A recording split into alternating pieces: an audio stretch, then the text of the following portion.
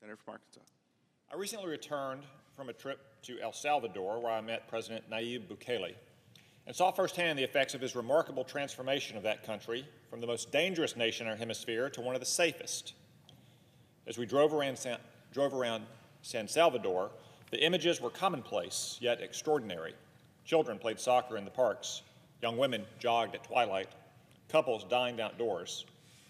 Commonplace because one should expect to see such scenes in any decent community. Extraordinary because they were unheard of just a few years ago. Unfortunately, this trip was also a reminder that President Biden is as weak, unpopular, and divisive abroad as he is at home. And just as he coddles criminals and cartels in our own country, he too often sympathizes with them in other nations. Since taking office, President Biden has refused to meet President Bukele. Secretary of State Tony Blinken has criticized him, and the administration has significantly reduced foreign assistance to his government. One must ask why. After all, President Bukele is the most pro-American leader in Latin America, and he overwhelmingly won 2 elections. Free and fair elections, I must add, contrary to liberal allegations. Indeed, one of his bigger vote shares came from Salvadorans living outside the country, including in the United States, far removed from any supposed intimidation or coercion inside El Salvador. That's not surprising because after years of bloodshed, the Bukele government is bringing stability and safety to a country that desperately needs it, which is also good for America. There's been a 40% drop in illegal Salvadoran migrants arriving at our border. No, Joe Biden doesn't oppose President Bukele for good or fair-minded reasons. He opposes President Bukele because he's tough on El Salvador's murderous gangs, the most prominent of which is MS-13, a group with the psychotic motto, kill, rape, control. Our own country has experience with this sadistic gang. In 2017, not far from here in Wheaton, Maryland, members of MS-13 beheaded a man, cut his heart out, and stabbed him over 100 times. The year before, members of the gang murdered 2 teenage girls on Long Island, New York, using baseball bats and a machete. And just last year, an illegal immigrant member of MS-13 in California was convicted of torturing and murdering a 10-year-old boy. Let me say that again. He tortured and murdered a 10-year-old boy. That's what MS-13 has done here in America, the richest and most powerful nation in the world. It has done far worse to the people of El Salvador. And MS-13 isn't alone. Factions of the infamous 18th Street Gang also terrorized the country. Before the government's crackdown, more than 100,000 gang members and associates roamed the streets of a nation of fewer than 6.5 million people. For years, they waged war with each other and the government, turning neighborhoods and cities into ungovernable battlefields. They would impress preteen boys into their gangs or demand preteen girls provide sexual favors, or they would kill the whole family and still take the boy or girl. As a result, El Salvador has long been one of the most dangerous nations on earth. Indeed, it was so dangerous that many of my Democratic colleagues have argued that those fleeing the country should automatically be eligible for asylum here. In late March 2022, 2 years ago, the nation reached its breaking point when gang members committed 87 murders in a single weekend, killing more people in 3 days than were killed in the entirety of the previous month. Tragically, March 26, 2022 marked the deadliest day in El Salvador since the end of that nation's civil war 30 years ago. Finally, people had had enough. President Bukele requested the declaration of a state of emergency, and the National Assembly agreed. The government surged troops throughout the country, overwhelming the gangs and arresting and imprisoning its members.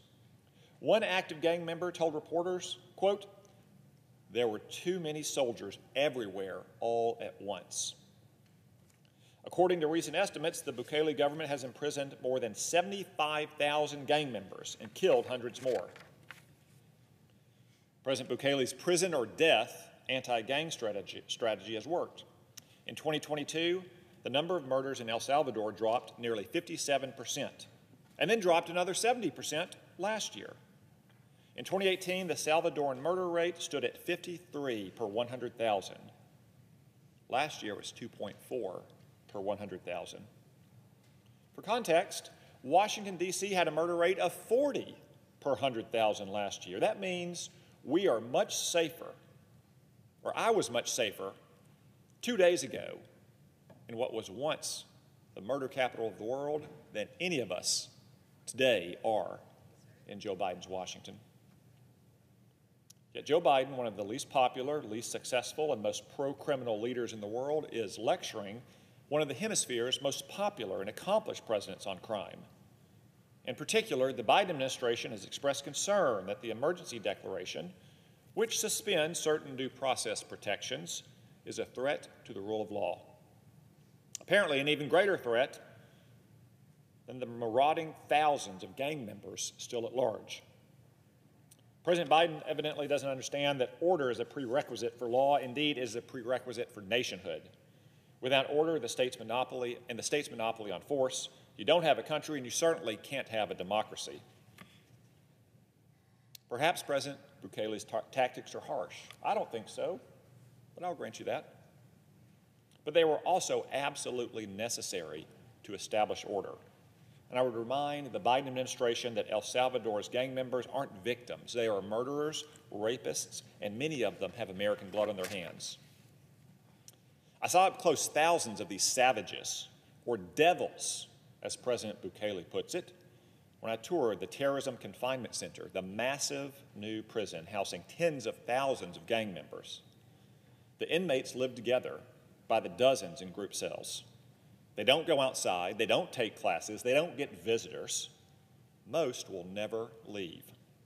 Armed guards are everywhere you turn inside the triple-walled prison, including on the steel grate ceilings, so guards can monitor the inmates from above.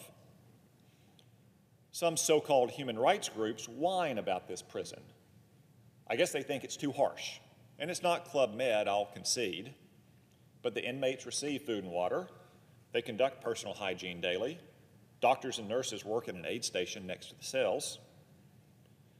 Those same groups also complain about a supposed lack of due process. I don't know, call me crazy. But if it's illegal to belong to a gang, and you've got MS-13 tattoos all over your face and body, I'm not sure what more process you're due. Maybe that's just me. No, the victims aren't the devils I encountered at the Terrorism Confinement Center. The people of El Salvador are the victims. And after years of abuse, law-abiding Salvadorans, particularly those from poor and working classes, overwhelmingly support President Bukele's efforts to restore order and a meaningful rule of law. I'm hopeful that El Salvador's leaders will help bring stability and prosperity to a nation that deserves better than gangland terrorism. And I urge the administration that if it's unwilling to help, at least stay out of the way. Finally, the example of El Salvador not only exposes the failures of President Biden's approach to foreign policy, but also his approach to crime. If nothing else, President Bukele has proven once again that incarceration works, obviously. If you lock up murderers, amazingly enough, there'll be fewer murders. A truth so obvious that only liberal ideologues could miss it. Sadly, that's what we have in many places in today's criminal justice system. Progressive lawyers who refuse to prosecute criminals. Progressive judges who refuse to sentence them appropriately, and progressive politicians who pass jailbreak bills to release them. So long as we continue to pursue these progressive policies, our communities will sadly continue to look more and more like El Salvador. Not the El Salvador of today, but of just a few years ago. Mr. President, I yield the floor.